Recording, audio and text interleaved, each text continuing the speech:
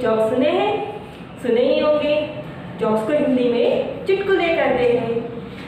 आपने संता बंता के, मोटू पतलू के, टीचर स्टूडेंट के, फिर पति पत्नी के जोक्स, सास बहू के जोक्स, ऐसे कई सारे जोक्स यानी कि चुटकुले सुने होंगे, है ना।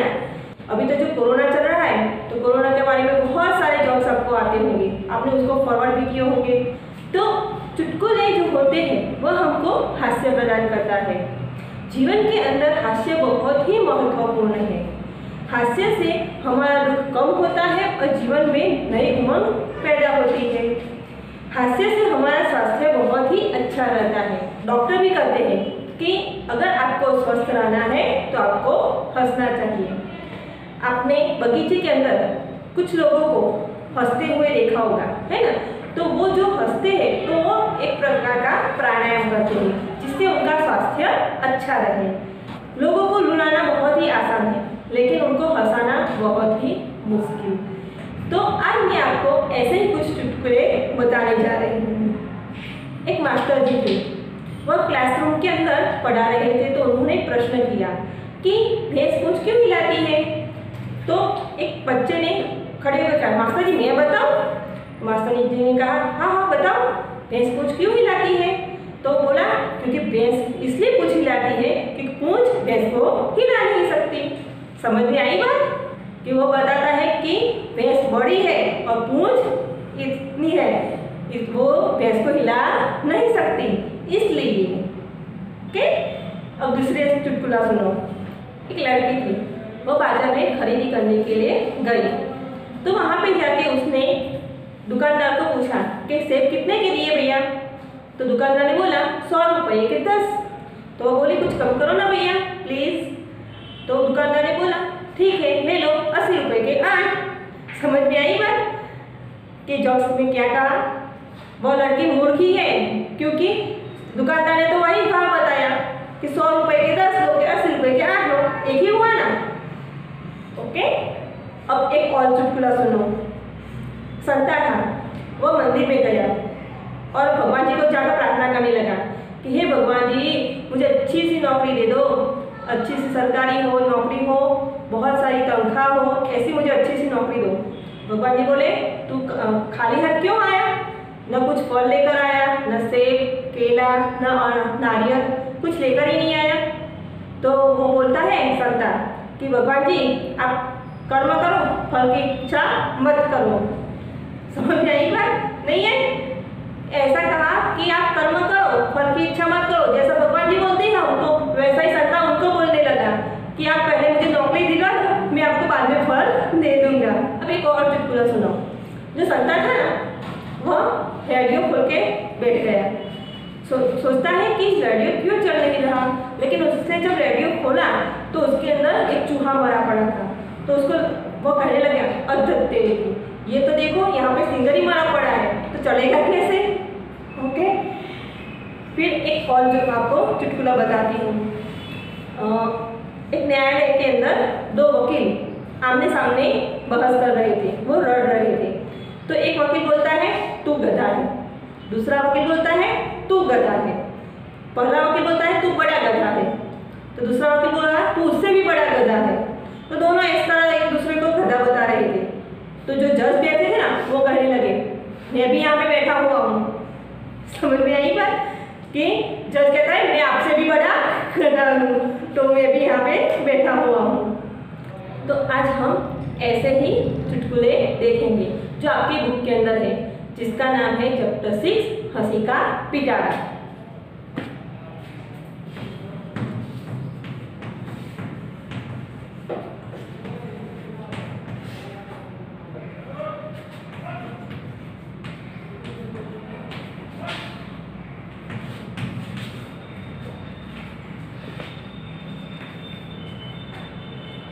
साथ में हम शब्दार्थ देखेंगे। पहले हम देखते हैं शब्दार्थ में हंसी।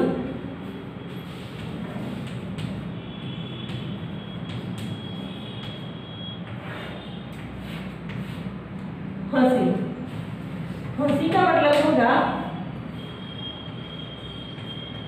मजाक। अब देखो दूसरा शब्द है पिटारा।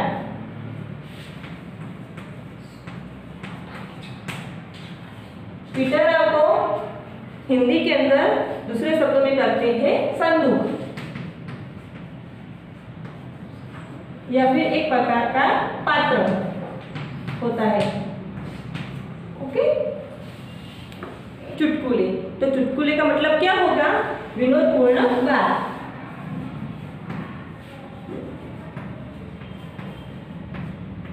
चुटकुले यानी कि विनोदपूर्ण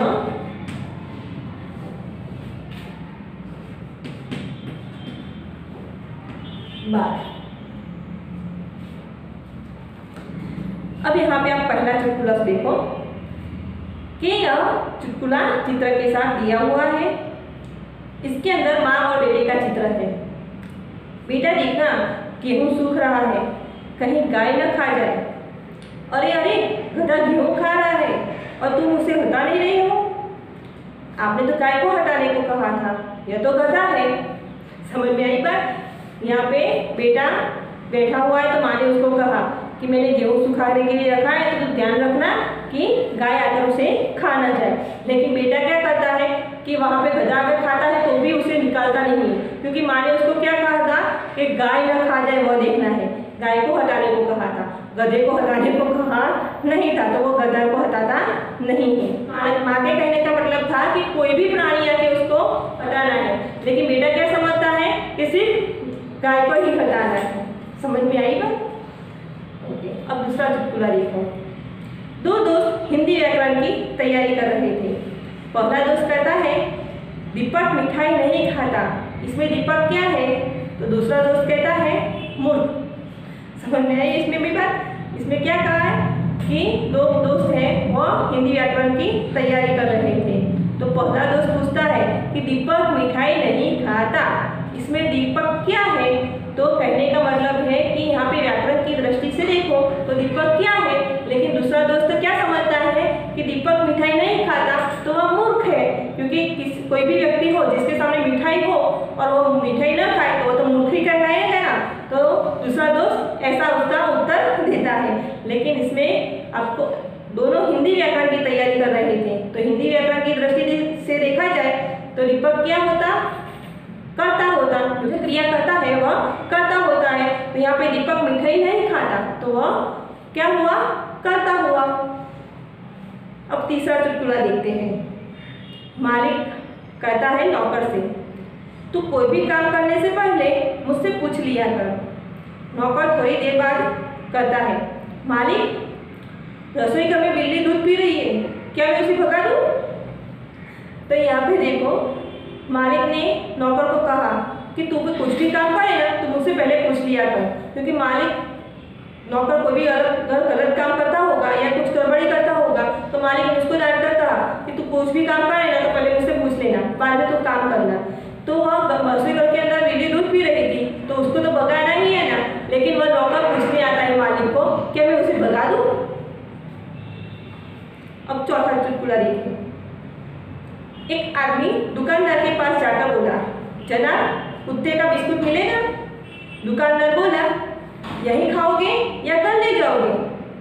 तो यहाँ पे देखना है कि वह कुत्ते का बिस्कुट मांग रहा है तो कुत्ते को ही खिलाएगा ना, लेकिन दुकानदार उसको कुत्ता समझ के पूछता है कि क्या तुम यहाँ खाओगे या घर पे जाके खाओगे? समझ में आई बात इसमें? ओके। यहाँ पे पांचवा चुटकुला देखो।